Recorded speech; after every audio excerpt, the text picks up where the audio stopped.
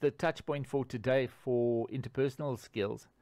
It's not that you don't understand. You're stupid.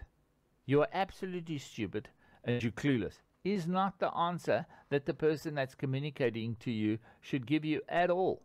Because as a communicator, well, that goes for you too. You shouldn't be saying that to the people, saying, what are you, stupid? Why don't you understand? This is simple. That is not correct. You see, it's your responsibility. It's on your shoulders as the communicator, the initiator of the communication, to help them understand. If they look confused or say, I'm confused, that's your problem. That's the challenge you have to overcome as the communicator. You need to be there and answer questions and lead them to a place so they understand the information the exact same way as you do. Come on. It might be simple to you and I, but it wasn't in the beginning. And this is the beginning for them. So in your mindset, when you're going to have a conversation, allow time for Q&A, questions and answers. Is there anything you'd like to ask me to get more understanding?